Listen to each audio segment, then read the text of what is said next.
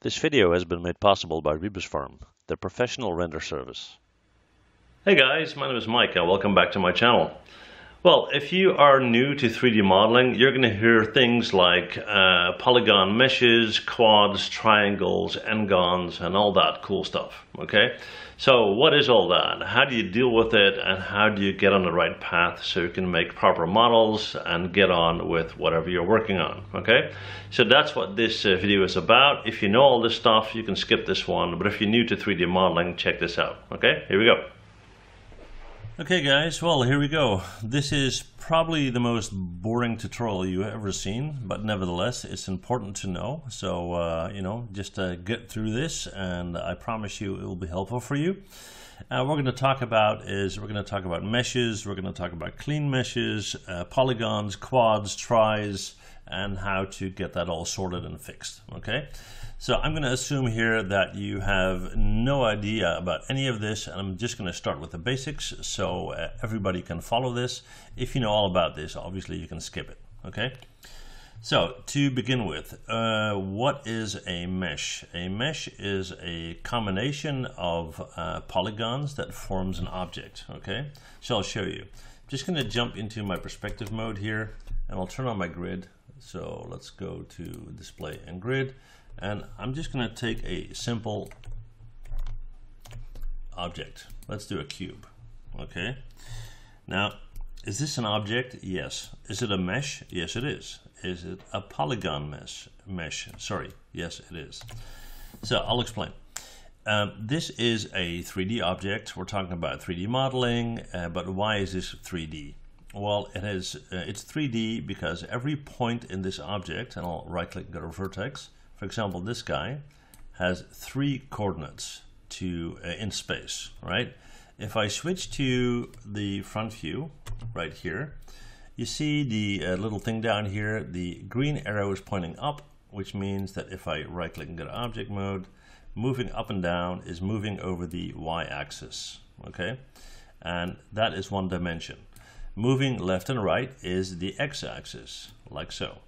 Now basically, if you would have a picture lying on a flat table, you could move it up and down, left and right.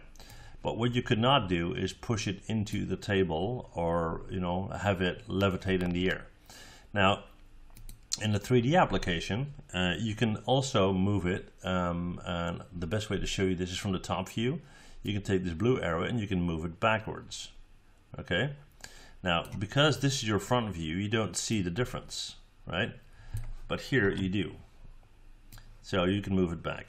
Now that means that every point of this object has a kind of a home address, if you will, X, Y, and Z, all right?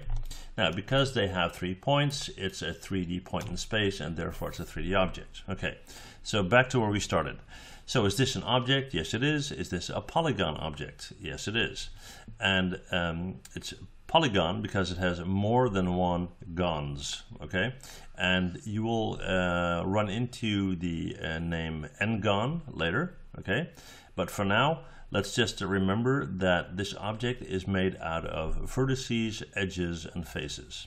So if I right-click and go to vertex, this is a point in space, and this is how a computer calculates. It calculates from vertex to vertex. And for example, 2 vertices connected, they're connected in this case through an edge right there. So we got vertex on the corner here. There we go. We got edge right here. And if you connect multiple, then this will end up in a face. All right. So we got that all covered. So we got a mesh, we got a vertex, we got edges, and we got faces. Okay. Now in this case, this face has 4 corners, 1, 2, 3, and 4. Also known as a quad. Now, are there faces that have more or less than 4 faces? Absolutely. And for that, I'll just pull up a quick image here so I can demonstrate. So we'll just go to the front view here. I'm just going to hide this guy for a sec. I'm going to go to my channel box here, and I'm going to turn on this layer. Okay, we'll turn off the display grid. Okay, so this is a model created with triangles or tris, okay? And you can see that they all have 3 points and it's all connected. The car on the right hand is made by quads, okay? Now, and then in the middle here, you have something called an nGon. Now, before we get into the nGon, what's the deal with triangles? And should I model in triangles or not? Well, there's no specific advantage over modeling with triangles, with the exception that there are some software programs that require you to do that. They will not accept anything else than triangulated meshes, so in that case you should.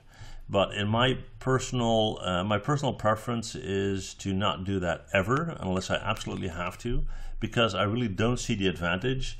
And when you are modeling, and I'll show you that later, it's very hard to see what you're working on because you have all these diagonal lines, and I'll show you later, okay?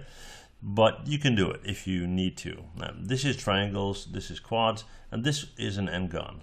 N stands for a numeric value, and in this case, more than 4. So I have a face with more than 4 vertices, 1, 2, 3, 4, 5 in this case, but that could be 10, 50, 500, whatever, all right? So let's turn this layer off. We're going to go back to our view, and we're going to turn back on our grid. Let's see, where is it? Right here. And I'll just demonstrate, okay? So what if I take a simple simple cube, and I'll just hit Control A. I'll subdivide this, so let's do 10 by 10 by 10, there we go. Then I have a polygon mesh made out of quads, and it has a subdivision level of 10 by 10 by 10, that's fine. Now let's say I'm working in a software package that requires this model to be triangulated. Now how do I do that? Well, pretty simple. I select this object and I go up to Mesh and Triangulate. And there we go. Now if I hit 4 for wireframe mode, you can see that it looks very complicated, very dense. And if I want to work on something specific in this cube, it's kind of hard to see, right? So that's why I try to avoid that. Okay, now I'm going to hit Control Z to go back, and we're back in quads right now, as you can see. All right, and what I'll do next is I will demonstrate nGons. Okay, before I do that, can you have a model where you have triangles and quads? Absolutely. Is that a problem? No, it's not. nGons. Okay, so we're going to delete this guy. We're going to take a polygon cylinder like so. I'm going to hit 5 for shaded mode. I'll hit Control A to pull up my attribute editor, and I'm going to go in. What I'm going to do is I'm going to delete the caps like so. All right. Now, are there any nGons in this model? Absolutely. Where are they? Well, if I go right-click to face and I select this guy, you have a polygon face with a bunch of vertices. If I right-click and get a vertex, one there, one there, one there, one there, one there, all the way around, okay? Now, like I said, that's not good. So, when should you avoid nGons? Well, to keep it simple, I would say pretty much always, all right? Why are nGons a problem? Well, depending on how your computer needs to calculate it, if you use nGons in something that will be deformed, like a character, it will have trouble calculating that. It will be an additional strain on your system. Your rendering may not turn out okay. You'll get noise in your final product and so forth. So a whole bunch of trouble, okay?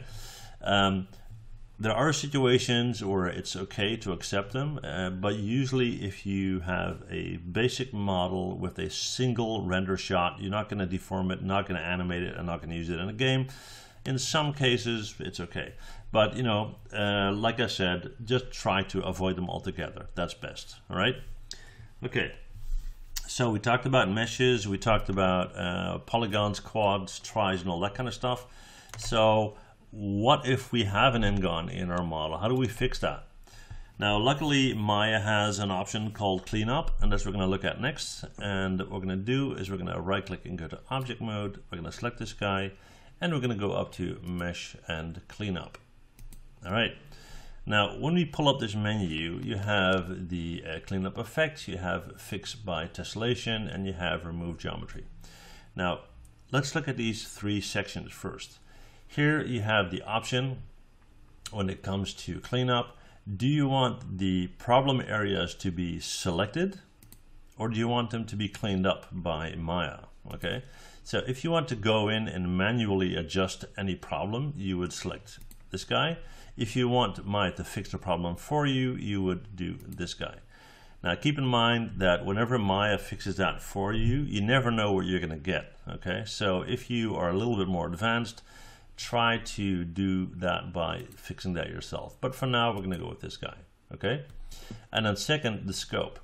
Do you want to apply this cleanup to the mesh that you have selected, or to every polygon mesh in your scene? Right, now I'm just going to go with this guy. All right, then basically you have the option fix it or remove it. Now if you click remove it, Maya will literally take away faces from your model. I typically don't want that, so I'm not going to use this, but you can if you like. So I'm going to go with fix by tessellation. And then you're going to have to identify, so what do you want to have fixed? Well, I want to clean up, right? I want it to be applied on what I have selected, and I want to fix any faces with more than 4 sides. Now we already identified that this guy up here is the one, and actually down here obviously as well. These two are problem areas. So I'll just start by identifying them. So I'm just going to hit select. I'm not going to fix, just select, and I'm going to say okay, faces with more than 4 sides, apply. And immediately you see that this turns orange, and so does that. So these are 2 problem areas, right? So now I'm going to go to my cleanup option, and instead of just selecting them, I want it to be fixed. So now I'm going to hit apply again. And when I do that, you see that Maya comes up with the solution of adding triangles. So if you look at each individual face right now, for example here, you see that each face has 3 vertices. So you got a combination of quads and triangles, which is fine because we don't have any nGons. Okay, so that is basically all there is to it, specifically when we're talking about the basics. So hopefully this helps you to understand a little bit more what meshes are, vertices, edges, faces, a polygon object, and what is a clean mesh. Okay, so if you have any questions, as always, just leave them in the comment sections or send an email to mh-tutorials@hotmail.com. And that said, thank you guys for watching, and see you guys next time. Bye.